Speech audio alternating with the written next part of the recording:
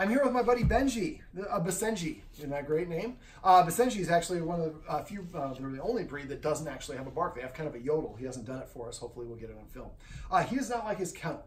And so this video, we're going to go over how you can help your dog create a positive association with the kennel. He's a puppy. You can see he's very playful. So I have some high-value training treats here. I have the chicken liver, and I want to create a positive association with this. Now, he spends too much time in his kennel, which I've talked to the guardians off camera, Crash. No dog, puppy, or adult should ever spend more than 4 hours in a stretch in a kennel at a time. It will, long-term use will start releasing cortisol, which is a stress hormone, into his blood. And that kind of creates that twitchiness, and it just won't want to go in there. So we've come up with a new word for this. So if you've been calling it kennel and your dog doesn't like it and you're going to do this exercise, come up with a new command word, a funny command word. We're going to use the word palace. So the first thing we want to do is the dog to walk into the kennel without any hesitation. So I don't know what the other word was, but he probably wouldn't go in there anyway. So what I'm going to do, it's going to prove me wrong, Benji, is if your dog is very fearful, I'm just going to throw the treat in front of the kennel. And I'm not saying the command word yet. The command word doesn't come till he goes in the kennel. Now you're going to see his back legs kind of looks like he's stretching out to steal second base. Well, I don't know. I haven't done this yet, but a lot of dogs do. So let's bring you over here, Bench. Like that. Cast or palace. So whenever he licks up the treat, we're going to say the command word. Palace. Now we got all four and we didn't have lean. Now a lot of dogs, this is pretty fast. Some dogs have a really deep fear of the kennel. Won't go all the way in their palace. And so if you have to, just put him here and keep breadcrumbing him further and further, and eventually put it right in here. You just got to stick his head in, palace, and then 1 paw, 2 paw, 3 paw. You want to keep on doing this until eventually the dog will go all the way in without any hesitation, all the way to the back of the kennel. Palace. That's pretty good. This is a lot faster than normal. For a dog who's really fearful, it won't be this fast. Palace. And try not to throw it like that. You want to try to throw it so they have to go all the way in. Now, oh, I forgot. There's a couple tricks you can do. If your dog's really fearful of the kennel, you can do this. And we'll, yep, you're not going to go straight to the source, but I like your initiative. So what I'm going to do for this exercise, if I can get it right, and you bend the sucker a little bit. All right, there we go. All right, so what I do, and I prefer these wire ones. If you haven't bought one, get a wire one rather than a plastic one. So a lot of times what I do is like this. Now he's a, oh, they don't have that there.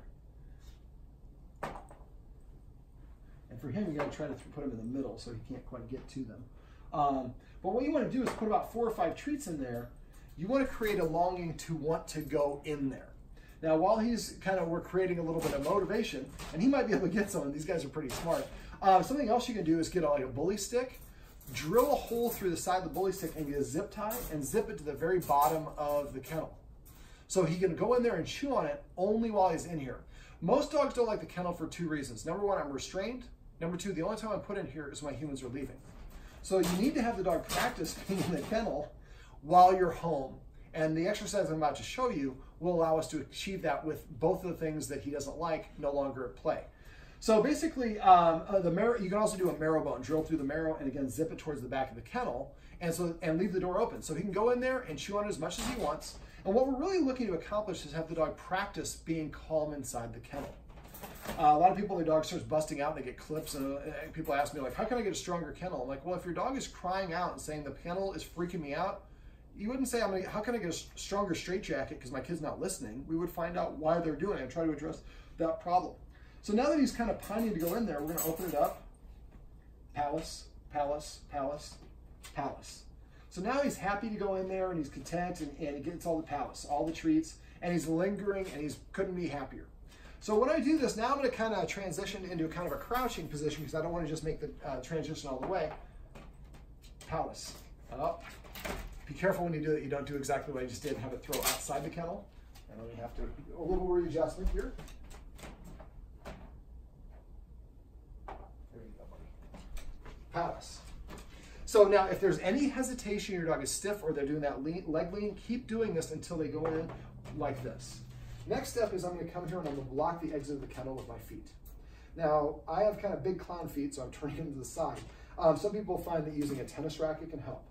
What I want to do is I'm helping him practice being in the kennel, but the door is open. I'm blocking him with my feet, and don't let him do that. You can go like this if you need to. And watch, because again, they're crafty. If he gets out, once they start getting out, they're gonna continue to try to get out. There we go. So he can't stick his legs out at all.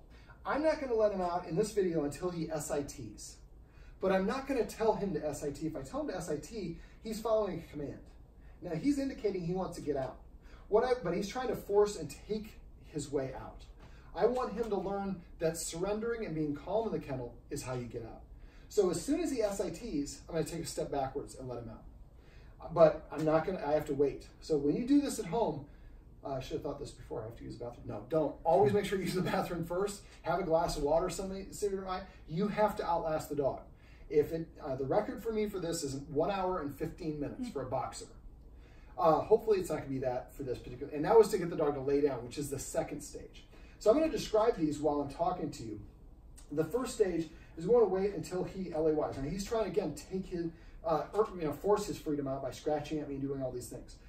The only way, and I'm not telling him to SIT, because if I tell him to SIT, it doesn't mean anything. When he SITs, I'm gonna immediately call him, step backwards and call him out. Now, the second stage for this is I would do this and then wait for him to LAY. And again, not telling him to LAY. And for him, you might want to get a tennis racket. And if you get a tennis racket, make sure there's strings in it. I had a woman that did this, and she's like, the dog just keeps coming out of the kennel. And I'm like, you're holding the tennis racket blocking. And she goes, yeah, he just runs through it. I'm like, she finally sent me a video. There was no string in the tennis racket. So he can't step any paws out of there. And the instant that he SITs on his own, he gets freedom. And after you practice enough, they'll start SITing faster and faster. You don't want to go to the second stage, which I'm only going to verbalize to you, because I won't be able to do it, and it'll just take forever. But you don't go to the second stage until he goes in there and is SITing right away. After a while, he'll realize, as soon as I SIT, I get freedom. Once that's the case, then you SIT and make him wait 1 second after he SITs before you let him out. And don't let him stick his head out like that. There you go. You're going to be determined, huh? It's like, well, I spend a lot of time in here. So the second stage is when as soon as he LAYs, then we let him out. Now for me, I had a dog that went through $2,000 leather couches. After she did it the second time, expensive, I started kenneling her. And I started doing this technique. And it got to the point where I could actually come home from work, open the door, go in the bathroom, take a shower, go change clothes, go in the kitchen, make my dinner. In the middle, when I get done eating dinner, I would say release, which was her release word. And the door is wide open, I'm not even in the room. And she learned that I can't get out of there until I get the release word to come out. Yeah, do you have questions on anything else? Because I want to do another video at the end where I'm going to try to summarize all this, but if you guys have any other questions, this is dead time, might as well use it. So like, for going back to the sleep thing, should I invite him up or should I get him his own bed for the room? I would go inviting him up because I can just, as determined as he is, I just don't see the... I just look at the juice for the squeeze. Yeah. Yeah, when we got him as a puppy, we tried to put him in his kennel, and after like 2 hours of him whining and pulling, we finally... Well, like you said, sometimes I let him out just because I'm afraid he's going to hurt himself. Yeah. You're giving me a workout, buddy. I didn't get my interval training. I'm going to get some... This is actually good for my glutes.